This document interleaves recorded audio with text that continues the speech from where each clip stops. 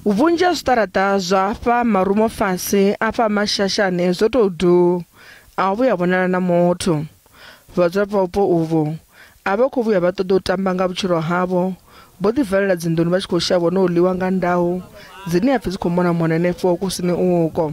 Muṅwe wa vhadzulapo ri ene nda wo tou i vhona nga hawe maṱo musi nḓilani ya uya rengini ya dzithekhisi nga Ḽavhuraru nga matsheloni. Ye muthu ngi a nthula ka wafasi a kere papara bona ntlo shi ke tshwere tloshi ni tse matlho a matala kere ha ire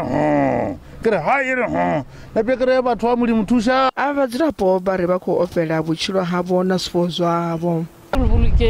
Because ndongo ngo dula ka letshogo la sanyu ke la go ja load shedding go ro ka no ka moshitu dona na maybe tawi ka betse ding ka gae tunki tse o re phela ka tsona a kere a ba fetsa go tsama mathaka we a ditau ba tebogile ka 3000 a ke sala ke lebelela tse dingwe ke kra tse dingwe tsona di phunyugile manala tsona. Musi shezoralo muhasho wa Mupo vunduni la Limpopo wo khwaṱhisedza u taha ndau vhuponi uvho. As the department, we received the news of 4 lions being on the loose last week, and as such, we dispatched a team of experts to the area to assist the farmer in recapturing those loose lions.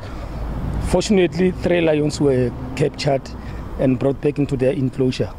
Unfortunately, the 4th lion could not be spotted on the same day. So the following day, on the 22nd, the 4th lion was spotted and it was brought down. Unfortunately, it had already killed a donkey.